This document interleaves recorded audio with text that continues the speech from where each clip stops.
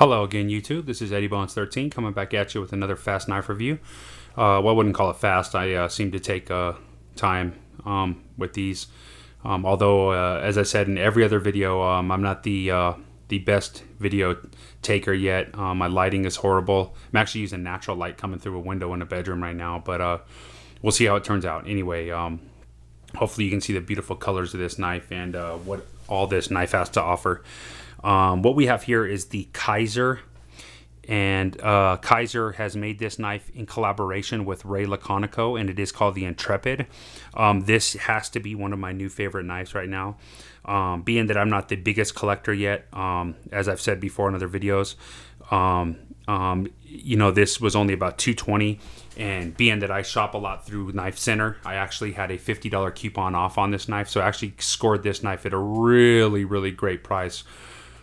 This knife is absolutely gorgeous. Everything about this knife, the lines, the beauty. I got to tell you that this is based off of Laconico's awesome Skinny Bear flipper. But again, you're paying top dollar for that. Let me show you this knife here, though. Look at that blade. I believe they're calling this a drop point blade. But to me, it's more of a harpoon, and you can see that huge harpoon there. Forgive me again for my lighting. But look at that harpoon on there. I mean, this blade is phenomenal. Look at the blade thickness. Right there you can see, I don't know if you can see or not, but it does say Laconico. Let me see if I can zoom in without messing up everything here. Yeah, I didn't think so. This is absolutely horrible. There we go, Laconico. Bam, got her zoomed in. So there you go. You can see right there that it is a Laconico knife, and this knife is a beautiful acquisition and beautiful knife done by Kizer. Kizer is a new company to me, particularly. I've never actually owned one of their knives. I can tell you that my first impressions of this knife is that it's a top quality. Being that it's from China, I don't care. There's a lot of these other makers out here that gripe about, oh, it's from China, or a lot of other knife collectors, it's from China. Oh, no. Who gives a shit if it's from China? I am getting a little upset with that. I really don't care who makes or what makes a knife. I'm also really starting to dig the Grismo knives. John Grismo, I believe is his name. You know, he makes all his knives off a machine. And for all you people out there that want to doubt this guy who's making knives off a machine, you guys are nuts. Let's see you try to program a machine to make a knife. I don't care how many man hours a real knife maker puts into hand doing a knife. You cannot sit down and program a knife to be done in a machine. Not one of you, I guarantee it. So just a little shout out there to John Grismo Knives, man. And his knives are absolutely phenomenal. And I will go on about that daily, and anybody who wants to argue about that, go ahead and put some comments on the bottom. Maybe we can have a little tit for tat back and forth with each other. Anyway, back to this knife at hand. This knife is a phenomenal flipper. You can see it opens with authority. Lockup is absolutely phenomenal on this knife. I wish I could get zoomed in on here with this lighting, and I just can't. The camera is just horrible, but I can assure you that the lockup is phenomenal on this knife, and everything else is phenomenal on this knife as well. Let's see what else we got here. You have the blue accents here, and it's really out of focus now, isn't it? Let's see here what we can do. Sorry, forgive me, you guys. I am a makeshift studio here. There we go. So as you can see, it's got the blue accents, the blue pivot, and it is a custom pivot. Very beautiful. Blue anodized titanium hardware here as well, as well as the almost grayish blue backspacer here, as well as the pocket clip is a titanium anodized blue, but it's almost a gray blue. I can tell you that the hardware itself on the pivot and the backspacer screws here are a lot more of a royal blue. You're getting more of a gray color blue here. It's probably hard to pick up in this camera with this lighting. I apologize, but I assure you the blue is phenomenal, and the way that they complement each other is just great here, because you have this nice textured, and I don't want to say textured, it's smooth, but it's rounded off titanium handles here, and You know, you're dealing with, you know, 6AL4V titanium here. Everything is top-notch quality on this knife. Kizer, there's the symbol right there. They do use S35V in steel here. I can tell you that the thickness is 0.0157, which is about 4 millimeters in this knife. The weight is 5.7 ounces, and the fit and finish of this knife is phenomenal, you guys. I'm telling you, I use the word phenomenal a lot because I love this knife. I wore an extra large glove, and look at that, the way that fits on my hand. They're still extra. I love that. The way this knife closes, it just closes on itself. I mean, this knife is absolutely gorgeous. There's not really much more you could ask for. In a, you know, 220, 210, 190, 180, 176, so 160, 170 bucks is what I paid. Sorry for bumping the camera. 170 bucks about is what I paid for this knife. And this is far better than any knife I've paid over 200 for ever. And I got it for 170. This knife is phenomenal. It does have the lock bar insert in here, which is hard to see in this camera, but you do see the screws for there. It is adjustable and replaceable, which is very nice. It's also got the over travel stop in there, so you cannot over travel this knife. And I just love it. I mean, everything is just is gorgeous. I can tell you that the like I said before, the blade material is CPM S35VN stainless steel. It has a Rockwell hardness of 58 to 60. The overall length is 8.25 inches. Now that's from open to close.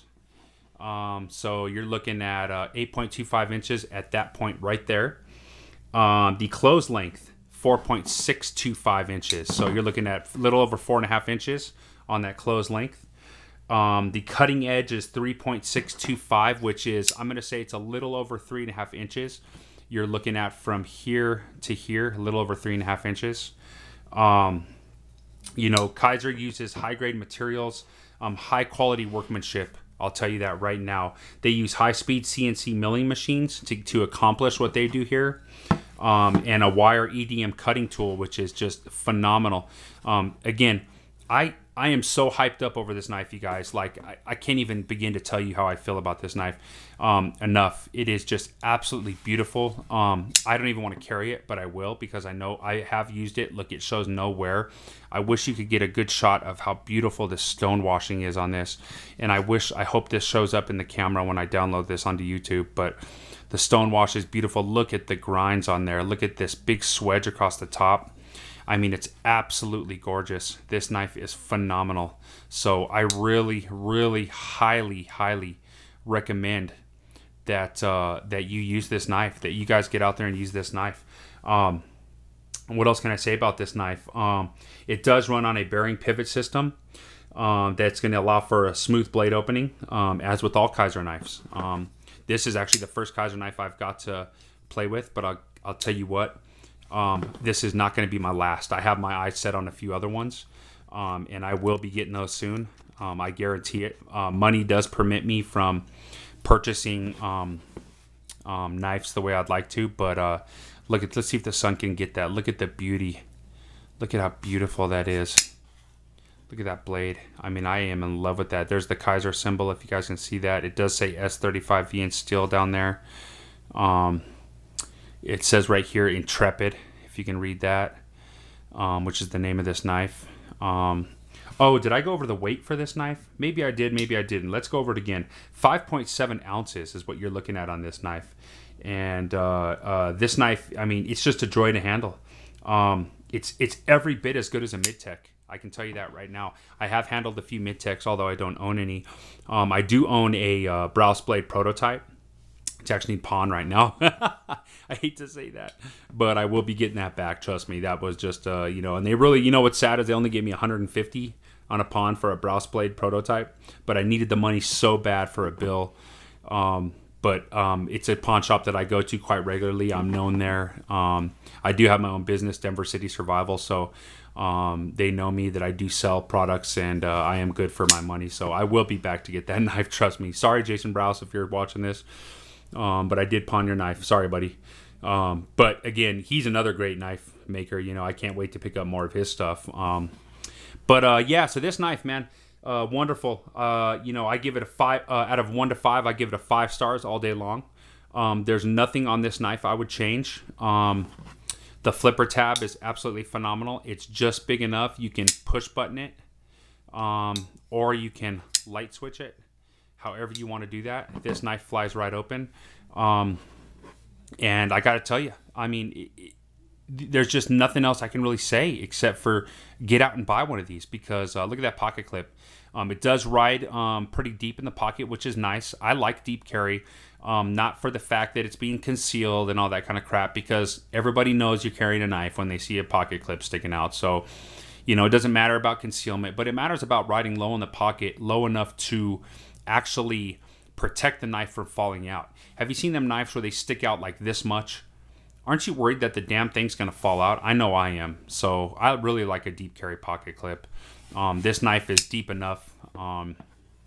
And let's see what else I can go on about this knife about. I could ramble all day about this knife. You know, the craftsmanship is there. Kizer is got to be one of my most favorite companies right now, along with Riyadh. I'm yet to own a Riyadh knife. Riyadh, if you're listening and you'd like to send me one just to play with, that'd be awesome. I doubt that'll happen, but I really want a Riyadh knife so bad. Like, I don't think you understand. Like, I'm willing to rent my children. No, I'm just kidding. That was a joke. Riyadh, don't believe that. I am not going to rent my children for one of your knives, but I would love one of your knives bad, and I will be getting one. One of the Liang Ma knives would be great. I really wanted the Horizon C carbon fiber with the blue accents. Obviously, you can, as you know, blue is my favorite color, and I just love it on a knife. But this knife right here, back to this knife, absolutely phenomenal. I really wish I could have showed you the lockup, and maybe it is going to come through. I don't know, but you can see that it's just perfect. Oh, let's look at blade centering while we're here. Look at that blade centering. I mean, you can't ask for better. I mean, that's almost custom-like. Look at the centering all the way up the blade. It's just absolutely perfect.